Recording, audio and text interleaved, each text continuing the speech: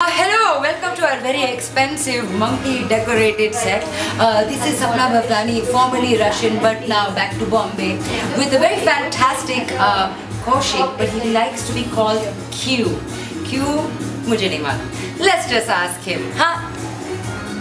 Who are you? Where did you come from?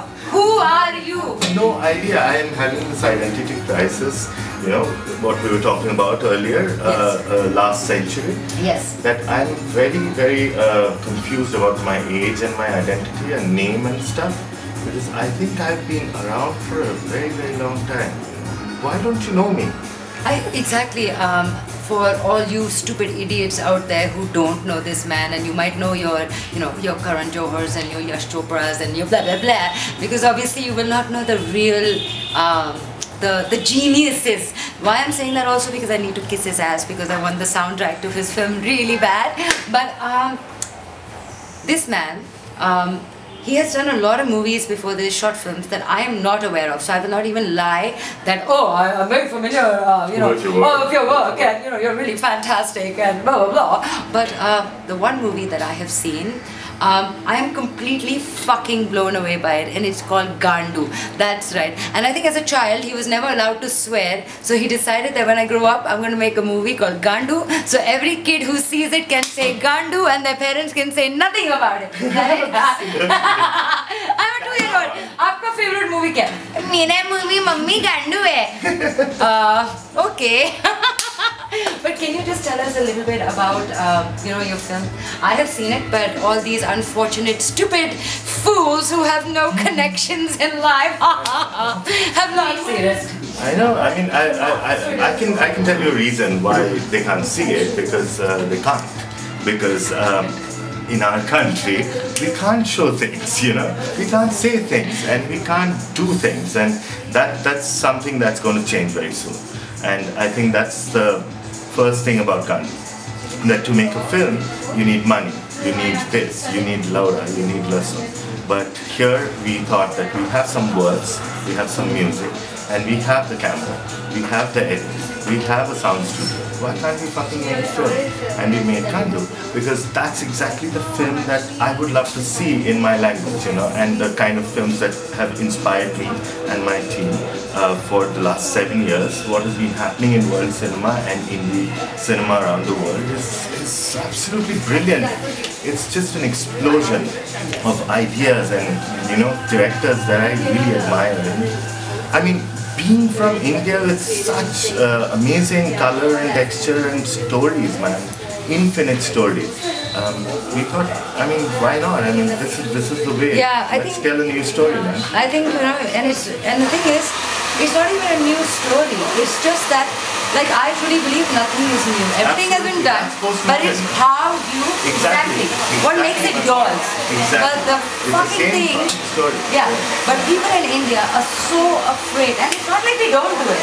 Yeah. Behind closed doors, we are the biggest drug addicts. We are the biggest alcoholics. We fuck around all the time. Yeah, but we will not talk about it. Because log kya kahenge.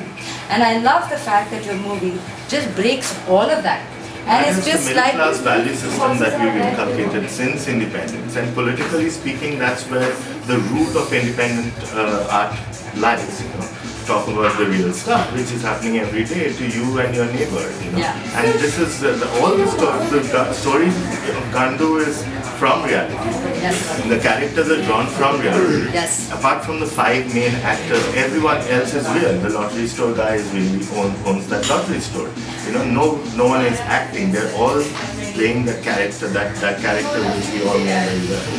I am so blown away by, you were the director, you were also the cinematographer, I believe, right? And you even composed the music. I didn't compose the music. The music was done by 5 Little Indians with Gandu. I'm the rapper. And I basically, it's a collaborative exercise. Yes. Where they came in with the sound, I came in with the words, and we jammed and something happened. And you produced it as well. Yeah.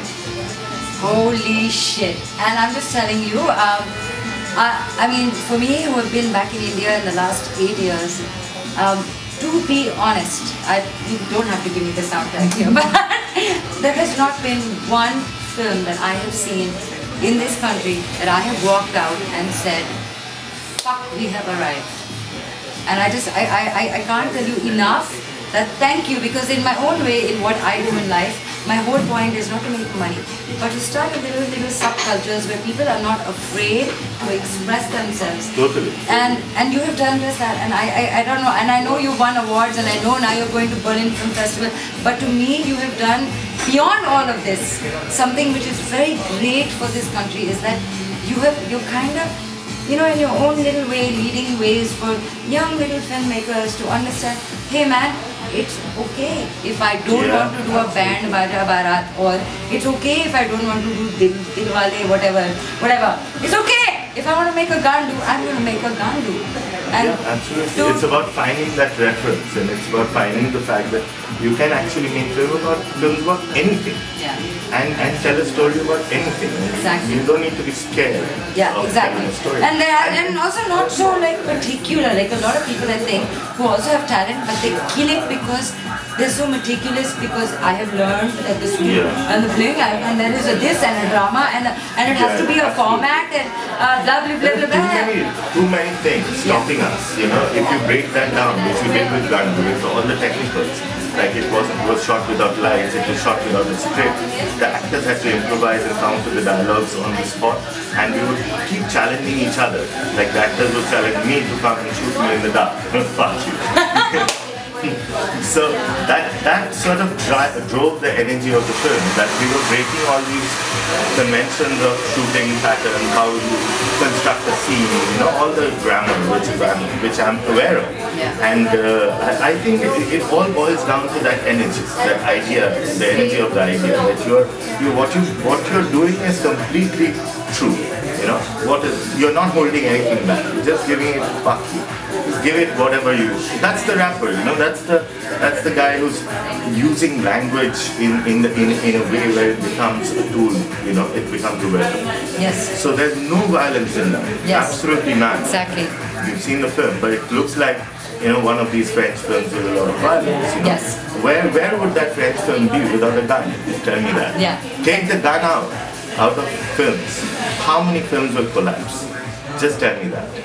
So if I have no device like that, which is a cinematic tool to construct drama, to convince audiences to suspend the disbelief, how can you next tell a story on that level with that energy? You know, but it's possible. Oh yeah, I mean, and you've made it possible. And I have to just give you a little thing, because I think you're fantastic. And if there's one last thing you can tell to these stupid, ignorant fools out there who don't know anything about cinema, no, you're stupid. Say it. I don't know, man. I will say just one word. Gandu. And if you can find a trailer of this film, because it's so underground that apparently it's nowhere out there, but if I can find it, we will just add it to this link so you can see what we're really talking about. Yeah, okay. Get out. Tell Maya. Put it out.